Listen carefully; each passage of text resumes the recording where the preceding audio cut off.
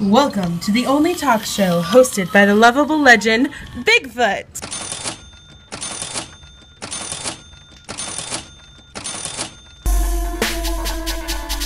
Hey world, my name is Bigfoot, and this is Ranger number 47.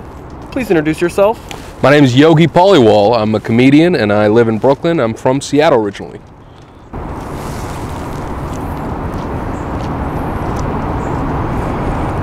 Yogi's a pretty cool name. Thanks, man. How'd your parents come up with that? My legal name is not Yogi, and what my legal name was supposed to be my older brother's name, but then when he was born, somebody else with that name in my grandmother's hometown almost poked their eye out. So my grandma was like, no, you can't name him Yogesh, which is what my name is. So when I was born, they're like, well, we got the other name laying around. We might as well give this kid that name. So my legal name is Yogesh Paliwal.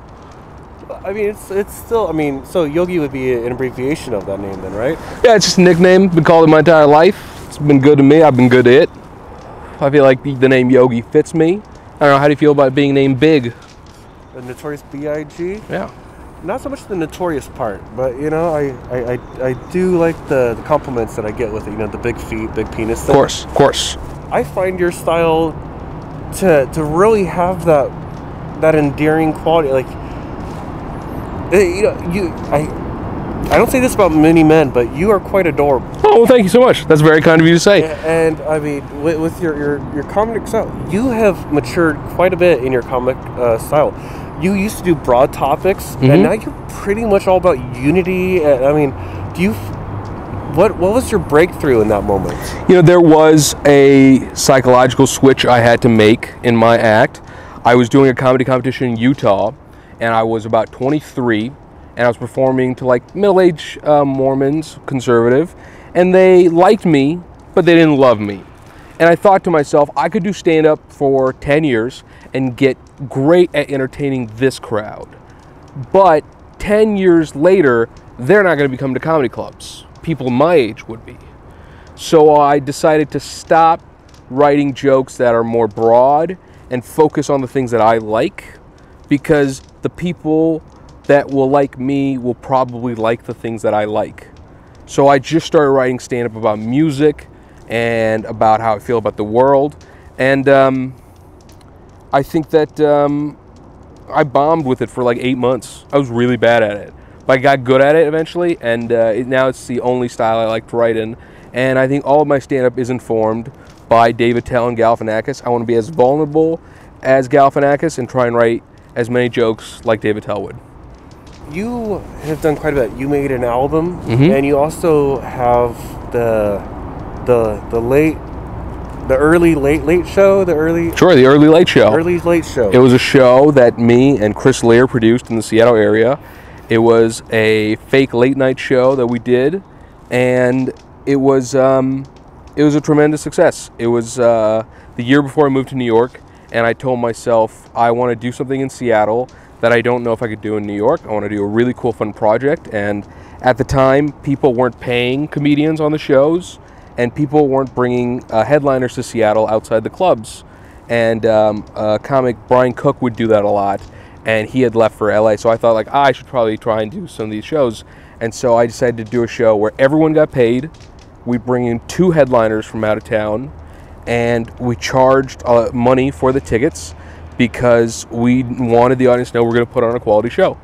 And we packed the Rendezvous out a few times. We did 4 of them there, and then we did the last one at Bumbershoot. And it was one of the greatest things I got to do in my life. It was really fun, and I think anyone that got to see it got to see a really, really fun thing. Nice.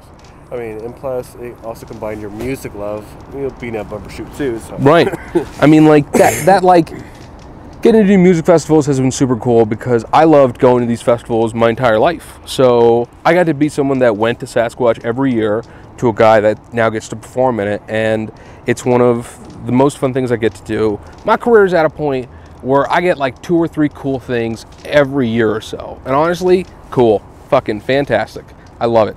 I wish I was doing more things, obviously. You want to work hard and try and do the best work you can. You want to have idols like Randy Moss, you know? Yeah. Make sure you go to Randy U, the hard-working part of college. And I really love where I'm at right now. Is the Big Apple like the mecca for comedians? I think that New York definitely is the city to be if you want to try to become a great comic. The greatest comedians ever have performed, if not started, in New York. And if you're not impressive in that city, I don't think you can prove your worth in the rest of the country. It's a difficult place to be, and I'm certainly not great at being there. But I will say that if you want to act, LA is the place to be. There's more opportunity. There's opportunity to act in New York. I haven't seen much of it, but I do think that for comedians that live in New York, they want to see great comics in that city. And it's a great scene to be part of, even though I wish I was a bigger part of it. What would you share to people that are getting into comedy that you've learned? I mean, honestly, for amazing people, and I mean, you yourself are now starting to headline your own stuff. Yeah, it's been pretty fun. I think that anybody starting stand-up should know that if you're not having fun, you're doing it wrong. It sucks a lot, but there are moments that are great, and that's, I think, what's amazing about stand-up. It's truly a field where you earn every laugh and you control it. And people that have done stand-up have gone on to do other great things, from Judd Apatow to Al Franken. And I just think that when it comes to being a performer, when you do your best, you know it, and when you don't, you feel disappointed. But have fun doing it, because if you're not having fun, it's a long fucking road. Even if you think you want to stay in it for as long as you want, you got to start having fun if you're not having fun.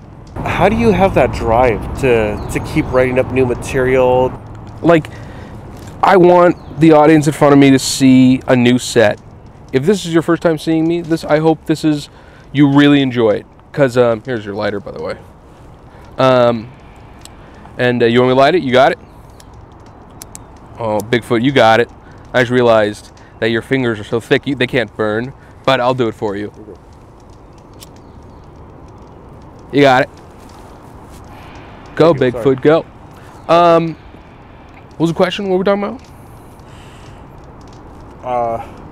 Writing new material and different shit on the East Coast. When I moved to the East Coast, I learned that I had to speak slower and be more on the attack when I did my material. And if you don't write new material, then you never get to see an audience be satisfied twice. Okay. And I want people that see me again to really like what I do. And when it comes to performing on the East Coast, I have to talk a little slower and be a little louder, I think.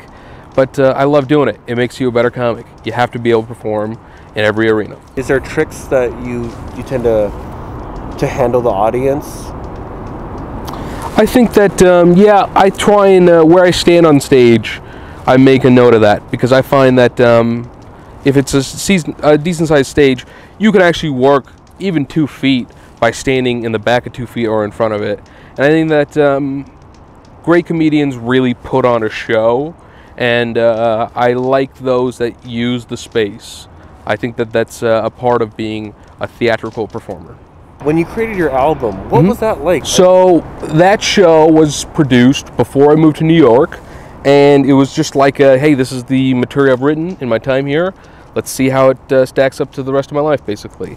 And we recorded at Columbia City Theater, and it's a theater where Jimi Hendrix performed at. So go check it out. It's a good album. Not his, mine, but both.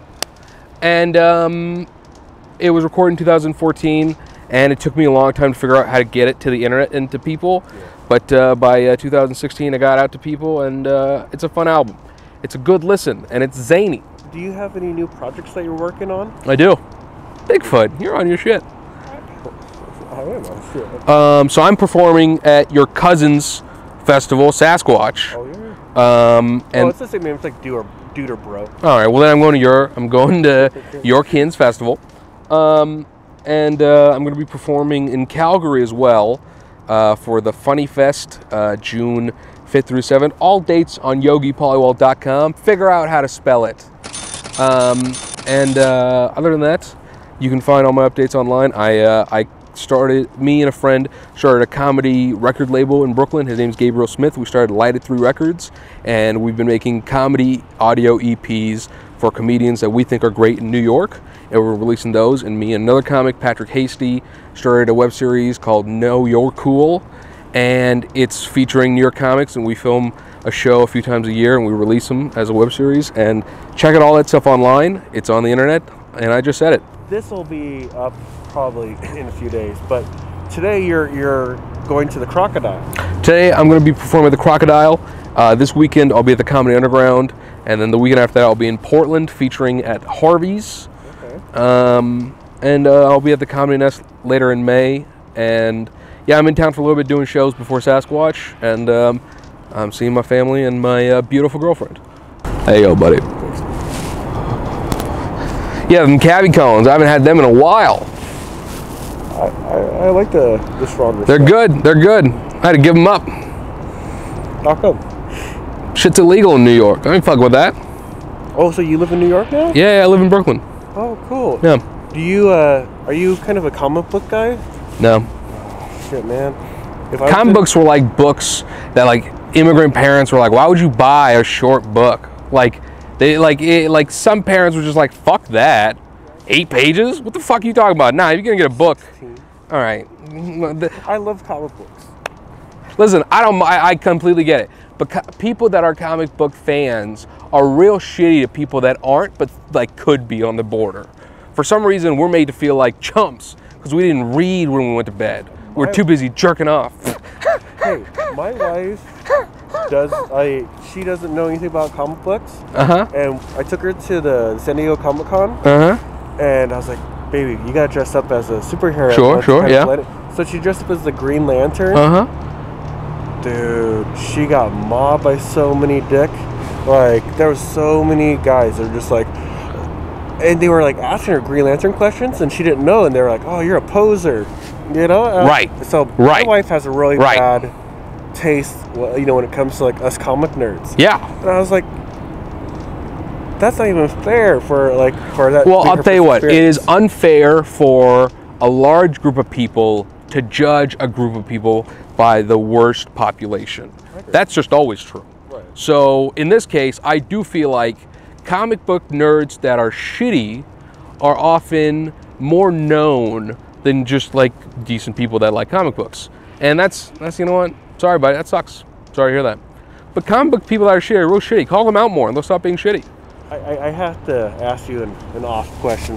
What is your fascination with Bob Ross? Okay, so, ladies and gentlemen, I believe my Twitter bio still is president of the Bob Ross fan club, and no one has denounced it, so I do believe I get to claim it. This is a recorded interview. We have witnesses here, and I want the world to know that I am the defunct Bob Ross president fan club. I feel like you should have a perm in order to have that captain title. Well, you know what, Bigfoot? Then you wouldn't know that Bob Ross hated having that haircut because Bob Ross wanted to stand out among other painters when he had his logo put on paintbrushes. Right. He hated it. There was somebody somebody in a boardroom had to say, hey, Bob, you got to keep the hair. Bob, come on. Yeah. The hair, buddy. We're selling so much art tools. Come on, Bob.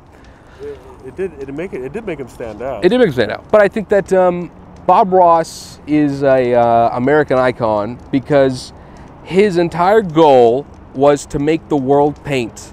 Yet he did such a good job of painting that we were just distracted by his charm. Most people that watch Bob Ross don't paint along. Have you painted along? Have you? I'm seeing no's all around, and even the birds are agreeing with me at this point. The point is, Bob Ross lived a life where he tried his best and he died too young. And I think that his legacy in American television should be remembered because without great people on TV showing us how we could all be amazing, we wouldn't be inspired to do great things. Wow. Yeah. Well said. Thank you. I know that you kind of dabble in like pecan butter. That's right, I do. And gourmet cheeses. Would you call yourself a foodie?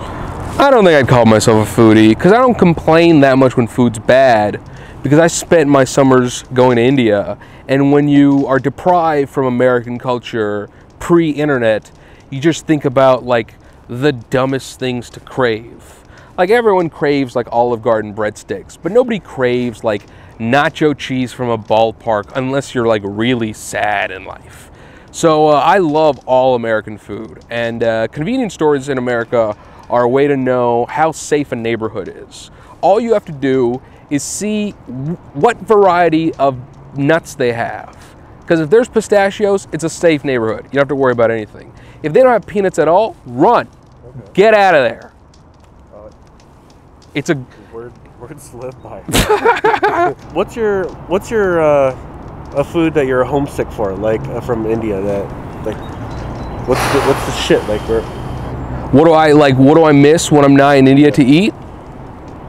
There's this guy that runs a cart, and he makes these like street sandwiches. It's like this thin.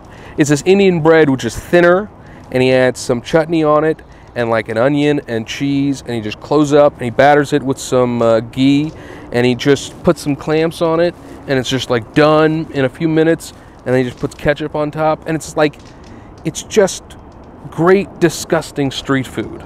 That's what I miss in India. There's amazing food in India, but I love this dude's, like, honestly, okay sandwich. Like, when it comes to sandwiches, right now I've been fucking up some Venezuelan sandwiches. That shit's delicious. They're so good. But this Indian dude's cart, I love it. I miss it. It's good. Well, now that you found Bigfoot, do you have any other questions for me? Bigfoot, you mentioned earlier that going to the bathroom, going to the loo for our Australian viewers, is difficult because of your hair. Do you have a toilet paper brand you'd recommend? Scott, Charmin, Loofahs? I like Charmin, but no matter what I buy, it's got to be 2-ply. 2-ply. But they got this shit now, it's 3-ply. 3-ply? Oh. That's like the 3-liter soda. Too much. No, too much, America. It's like wiping your ass. Pull back. Silk. Pull. Let's see here. If I have any other questions I haven't asked yet. Atta kid. Come on, round of applause, ladies and gentlemen.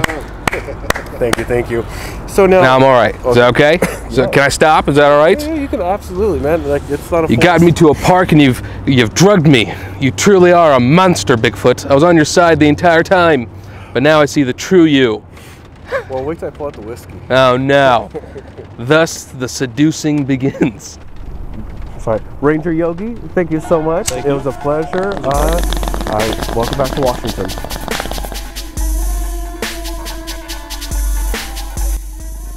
Yogi Paliwal.